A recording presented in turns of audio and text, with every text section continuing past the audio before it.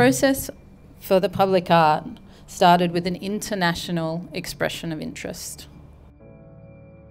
The Northern Beaches then had a group of experts in their field to deliberate, and Mili won this commission. We understood from the feedback about the coastal walk that the broader community was really interested in finding out about the Aboriginal stories connected to the Northern Beaches, and we engaged with local knowledge holders during the entire project. Signal fires have been lit on headlands up and down the east coast by Aboriginal people for tens of thousands of years as part of a sophisticated system of communication.